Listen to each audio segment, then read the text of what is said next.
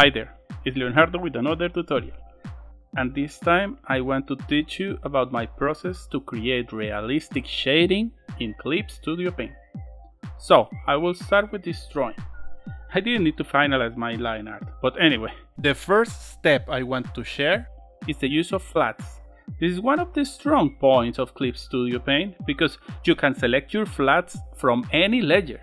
So it's not necessary to be in the flat layer to select your flats.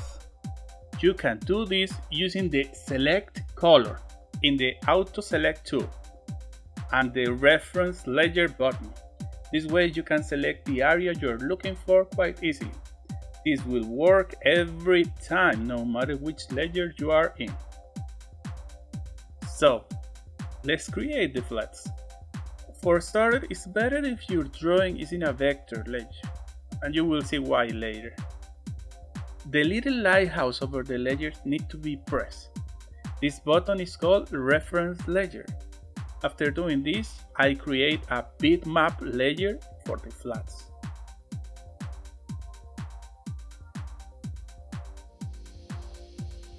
In the fill tool, select the one named Refer Other Layers. Verify in the tool properties that the reference layer is checked and use the option Close Gap to avoid the overfill that sometimes happens in an open drawing. It is very important to uncheck the anti-aliasing because it creates semi-transparent colors and these colors are impossible to select. Remember to check the Fill a Vector Path and the Include Vector Path to create a fill under the line drawings. Now, I select a random color to fill the face. Because the close gap option is selected, some parts are not filled completely, so I zoom in to check for unfilled spots, like here in the eyelashes and the lower eyelid. You can see that it fills over the lines, except in small spots like the ones in the eyelashes. I correct this manually. You can use the lasso tool and fill it.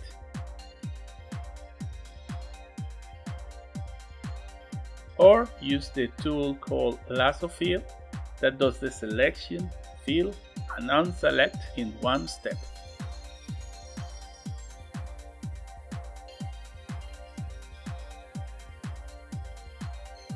For the body, I choose a different color of the one on the face, because sometimes you want to create a hard border between the face and the neck. After all, sometimes the shadow of the neck is quite strong and you want to be able to cut the colors. I didn't use any natural colors, just random ones. The important thing is that they are different enough to separate areas. I use a red color for the hair, and I am checking for unfilled spots.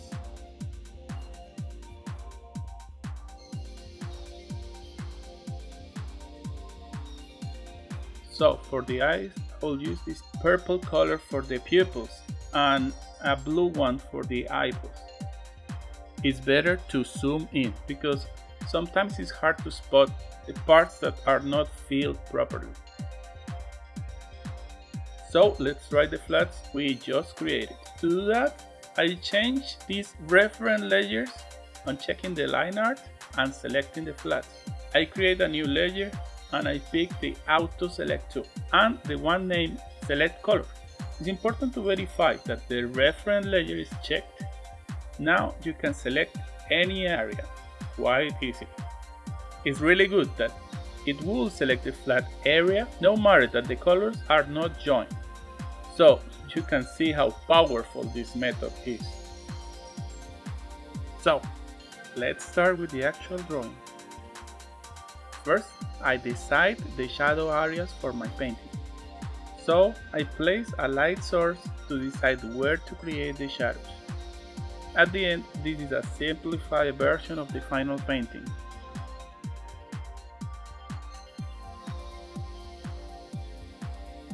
I create this base skin color by selecting the face and the body from the flats.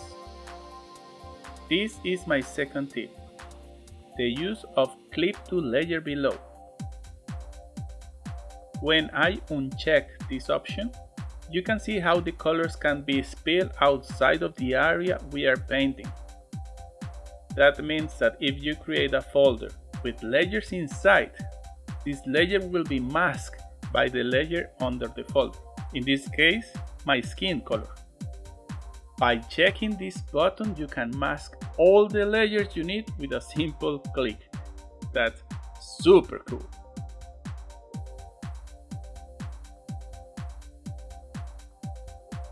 Now let's see how I create the different shading for the skin in this painting. The color used for the first shadow layer is based in the basic skin color. I just shift this color to red and then I darken it a little bit to create a natural looking shadow. On the skin, I only use two different tools. This brush, you can find it under the watercolor brushes, and the name is Painting Brush Mix. The brushes and tools I use for this painting are shown in the top right corner.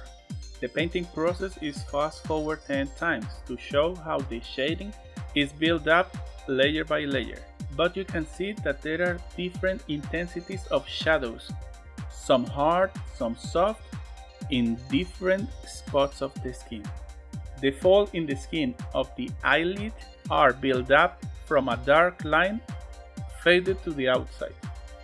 The deepest parts in the face are normally dark because these are the parts that are not directly illuminated, and these shadows will create the illusion of volume. The neck is normally in shadows, depending on the position of the light source. The nice thing about this brush is that if you press softly, it will blend nicely the colors. Now you can see the use of the blending tool.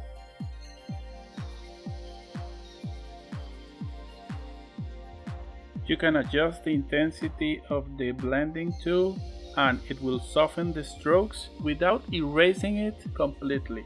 Now, in a multiply layer, I am trying to build up the shadows.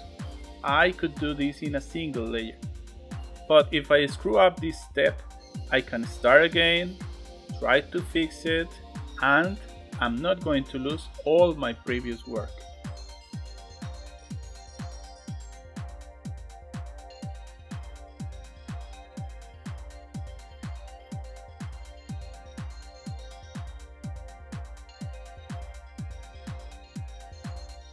The blending tool is quite amazing because you can drag transparent color to your color, or you can blend your color to the transparent parts.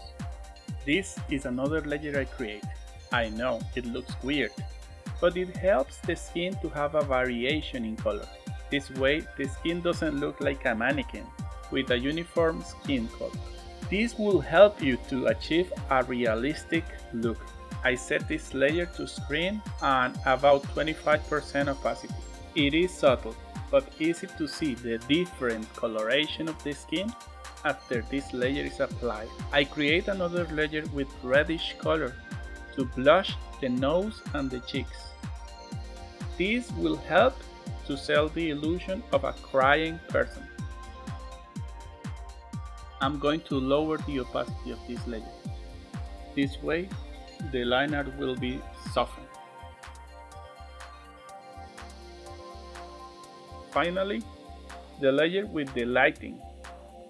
I use a quite light color to start building this step to complete the illusion of 3D. This layer will help to separate the volumes that form the face and the body of the character.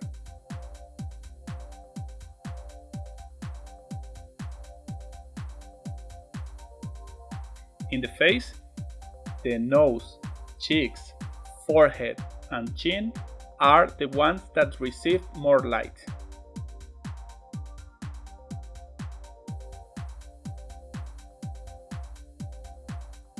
In the body, the shoulders, arms, and over the breast are more illuminated.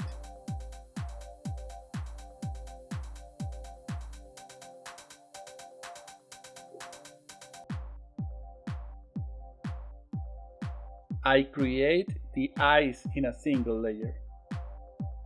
the eyeballs are painted gray, and using a soft brush, I spray over a lighted gray to create the spherical shape. Another tip is to never paint the white part of the eye in white. This looks artificial and doesn't convey the real shape of the eyeball. After this, I am using the G pen to create the eyelashes. This tool is really great for this step.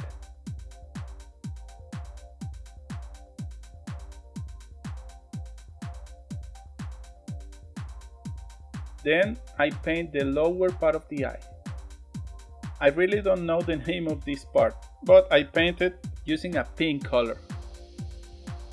This part helps to separate the eyeballs from the skin and place it behind the skin.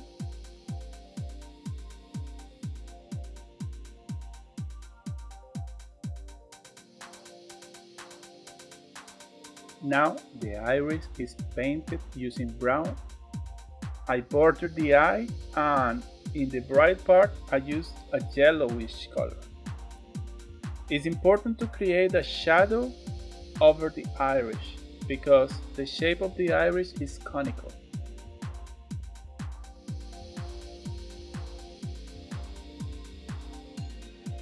In the end, I didn't like the color of the eyes, so I apply a hue saturation tonal correction to decrease the saturation and change the color to brown one.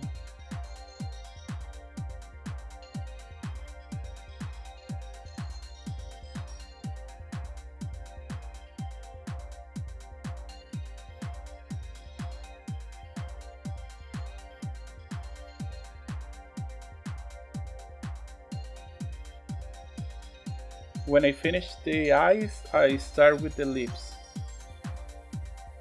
The base color of the lips was pink, and I use the same process that for the rest of the painting.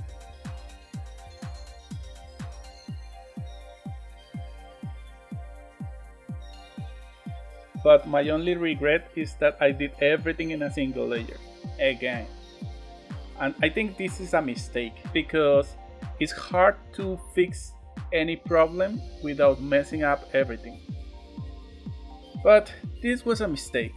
But it's my mistake, so I need to accept it.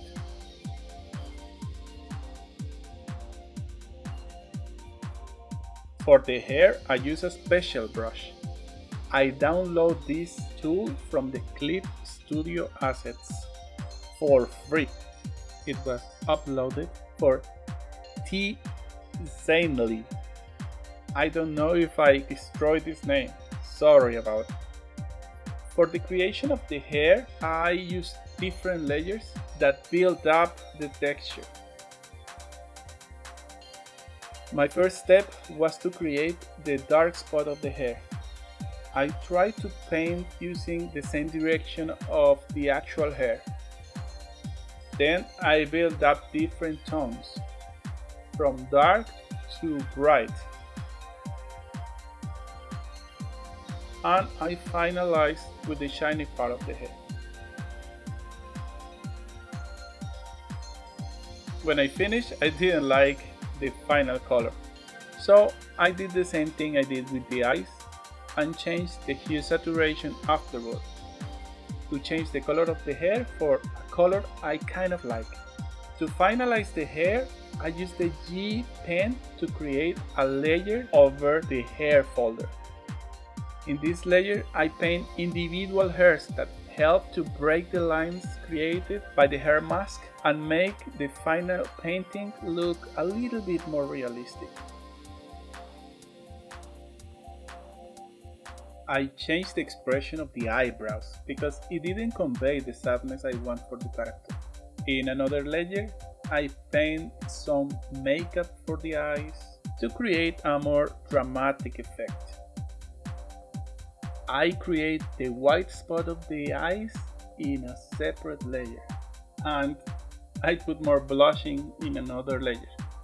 I think this helped a lot to create this reddish color that's some white people get when they cry. I separate too the teardrop because I want to try different effects for this part, and I fade a lot this layer until I get satisfied with the result. And finally, I place a layer correction over the entire painting, and I adjust the contrast to make the colors pop a little bit more. And this is the final result. I hope you like it and learned something new. Thank you for watching.